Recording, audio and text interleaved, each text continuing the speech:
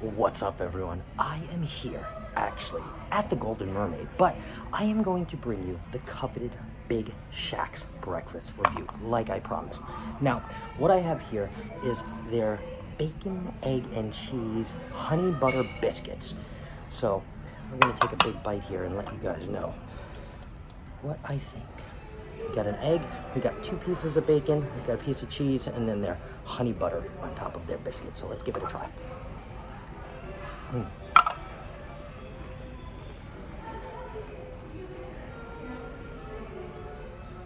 Crunchy biscuit. The honey butter is really good.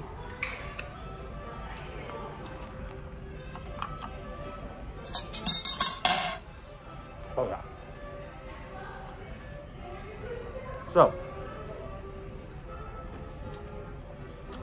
if you want a really good breakfast sandwich, this is definitely up there. If you want Shaq's Big Chicken on the Carnival Jubilee, it is all the way up on deck 16, all the way in the back.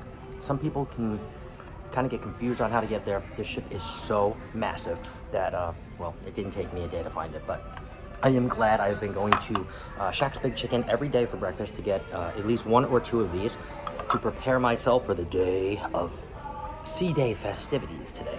So, I did also get a side of fries. They're a little flat, but I love French fries. Everybody that knows me knows French fries are my dig. Oh, you hear that crisp? Wait. No. Oh, crispy. Had to hear that crisp. I love these French fries. They're like thin steak fries. Love it. All right, well, that's my review. I would give it a 8 out of 10. Maybe a tiny bit more honey butter, but 8 out of 10.